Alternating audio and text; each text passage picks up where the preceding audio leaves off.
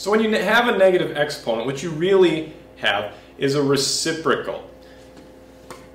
Or even simpler, think of it this way. This x to the negative 8 is on the top of a fraction right now. It's over 1. If I don't want it to be negative anymore, I just make it a reciprocal. I put that x to the 8 on the bottom, and then I'll put that 1 up on the top.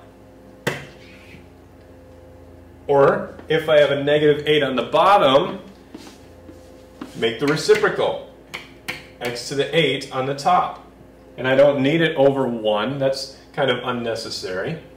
So basically what you do when you have a negative exponent, if it's on the top, you move it to the bottom, and it's not negative exponent anymore. If it's on the bottom, move it to the top, and it's not a negative exponent anymore.